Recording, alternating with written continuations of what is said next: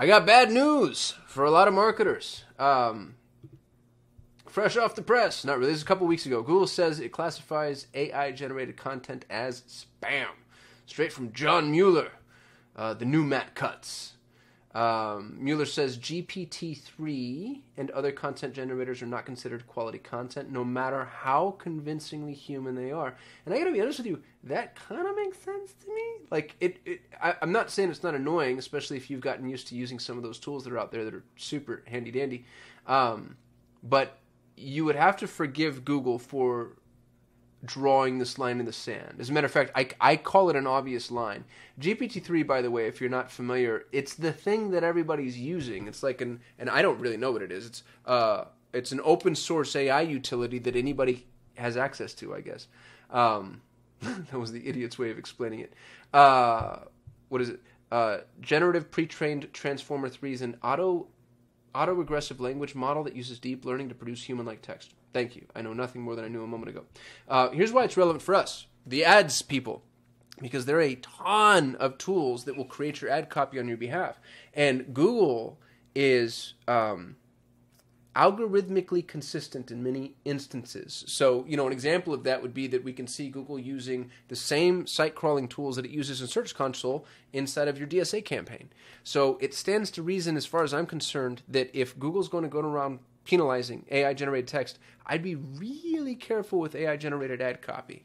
And you might ask, like, well, how would they know? And my answer is, I don't know. How would they know otherwise? Mueller is saying no matter how convincing it is, this is a $1 trillion AI mechanism we're talking about. I think its ability to recognize AI is probably better than anybody else's.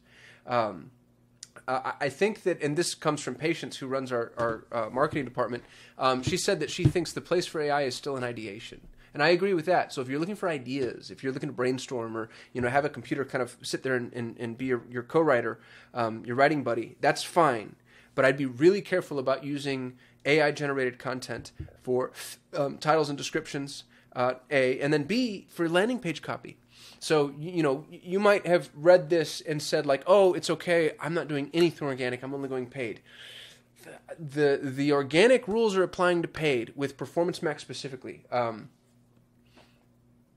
And that's only going to get more and more true. Performance Max is a full funnel mechanism that uses your content in order to help take prospects from the top of the funnel down to the bottom of the funnel. And the fact that there's such a strong emphasis on content means that Google is crawling your content in order to determine what it is and how valuable it is. And so if there's a rule that applies organically, I would just assume that it applies for paid.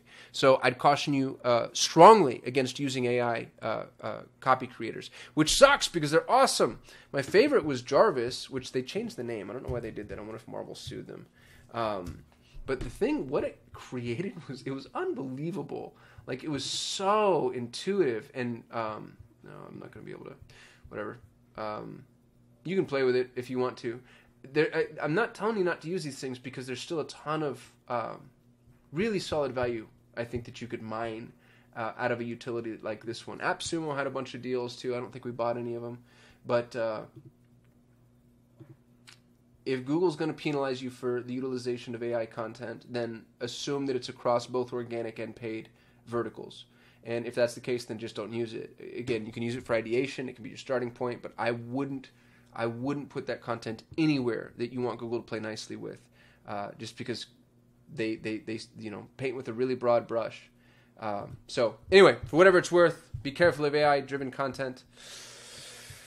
I'd love to know what y'all think about this, by the way. Were you using AI content, AI-generated content? If so, how were you using it, and how big of a pain is this going to be? If not, I'd be interested in why you never hopped on the bandwagon, because that was tempting. We played with it a ton. I was never able to get it to a point to where it was like actually writing blog articles for us, which is what other people were doing. But I really liked the brainstorming that it provided. The other thing that I also really liked, it was a hack that came from Perry Belcher. Perry said you have to speak to people on a 7th grade level, which is hard because we all have the curse of expertise. And so you could plug your content into Jarvis and dictate the reading level. And so it would dumb it down, for lack of a better term. You can still do that. You can still, that's actually a really good example. You can use something like Jarvis in order to modify the reading level of your copy, but then I would rewrite it as a human just to make sure you don't piss off the Google bot. And I'd be hesitant to think that Google's not going to be able to see through this, even with short form text. You know, you might say, hey, 90 character headline or description. Like, how could they possibly? I don't know. But I've been burned enough by Google, and they've seen through enough of my shenanigans to where I'm just like, I play by the rules where heavy penalization is concerned, and I think you should too. That's all I got. I'll see you tomorrow.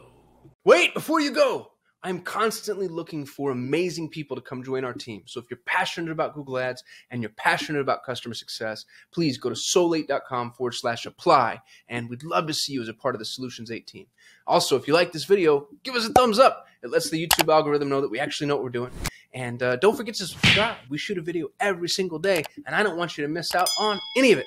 Lastly, if you have questions, comments, concerns, confessions, or you just hate my face and my voice, go ahead and hit us up in the comments. We get very little human interaction, and even the heckling is something that I kind of get a kick out of. So thank you so much for watching. Thank you for being subscribers if you're a subscriber. Don't forget to apply if you're interested in working at Solutions 8. Otherwise, I'll see you tomorrow.